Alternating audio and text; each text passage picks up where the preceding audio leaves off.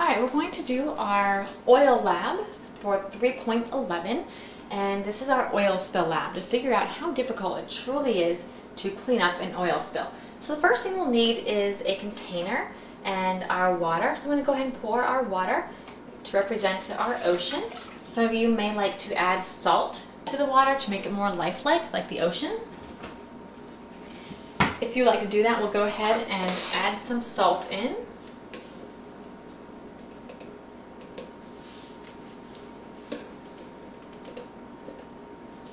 And be sure to stir it up. So that was about 3 teaspoons I put in for 2 cups of water. And I stirred up to make sure the salt is absorbed, fully dissolved inside the water. And now we have our ocean representation.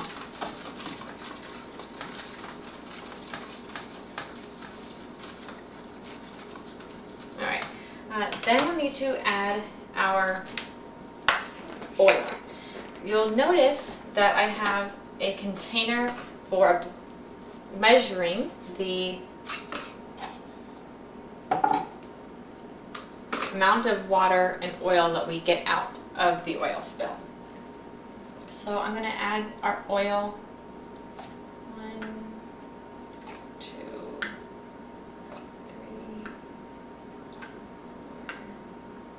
4, 5, 6. That's 2 tablespoons worth of oil for 2 cups of water. We have several options here. You can use a sorbent, such as a sponge, to try and dab out the water. You can use a medicine dropper that will serve as a vacuum to suction out the oil from the water. A skimmer, you can either use just this or something like a coffee filter or something else to skim the water, hopefully get just the oil and let the water fall through. And then another option is hair inside a pair of pantyhose. This one has been proven to work. It sounds funny, but it is something that does work. Please, please, please, please stay away from matches, lighters. Do not light it on fire. This is not meant to be lit on fire, so this is not an option. It's something they do to take oil out of the water. It's nothing I want you to do, so please do not even think about this one. I will use the vacuum for this. I'm going to try and just suction up the oil and not the water, because the water is what we're trying to save. It's the environment we're trying to help. And if we're suction out or get too much water out, we're depleting the environment rather than actually helping it. And when you put it into this other container, you will see the water and oil separating, so you will know which is which, if you got water or oil. And it is quite difficult to get only the oil and not the water. You can see here that I did get quite a bit of oil to water, so that's a pretty good vacuum suction right there. And it does take quite a bit of time to do this, and this is on a really small scale.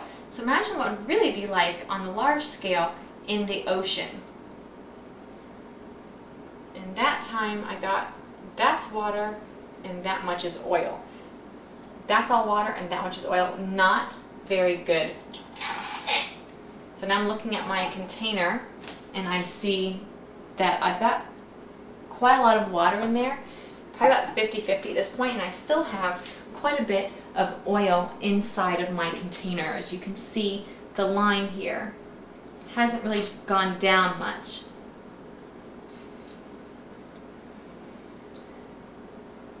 That was a pretty good draw of oil only. So this would take me many, many trials. I'm going to try another method. I'm going to try the sponge. Be careful with the sponge. You don't, because sponges do absorb water. You are wanting to get just the oil. So try to be careful with how much you let it soak in. And then squeeze it out. And this method also takes quite a bit of time to do. Another method is the skimming method. We're going to skim the surface and hopefully collect just the oil, and the water will hopefully go back into the water. We're wanting to get just the oil out.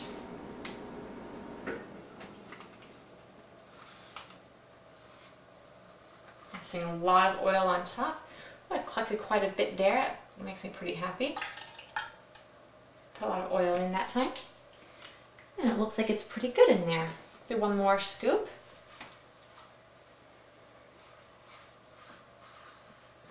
And again, quite a bit of oil. Now my oil ratio is diminished quite a bit in my container, but there's still definitely oil in there, and any oil is bad oil. We don't want any oil inside our ocean, because it does terribly damage the ecology, the ecosystem, and the environment. Let's look at our collection over here of oil versus water. I've got about 3 ounces worth of liquid in here, and 1 ounce is oil and 2 ounces is water. Not quite what I'm looking for. That's 1/3 of what I collected was the oil. 2/3 what I collected was water. Like I said, we are trying to save the environment, which is the water, and we have now taken out 2/3 of what we took out was water. So that is why oil spills can be so hard to clean up.